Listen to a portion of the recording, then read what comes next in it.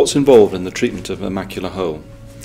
You have to carry out a procedure called a vitrectomy, and in a vitrectomy 3 very small incisions are made into the eye, so it's a form of keyhole minimally invasive surgery, and these incisions are less than 1 millimeter wide, and you use those to remove the vitreous gel which is in the centre or the body of the eye and gives you access to the retina, which is like the film in a camera, at the back part of the eye. You can then literally peel off the scar tissue around the hole, which then allows the hole to close. The risks of the procedure are, like with any other eye operation, the 1 in 1,000 chance of hemorrhage or infection in the eye that's being operated upon.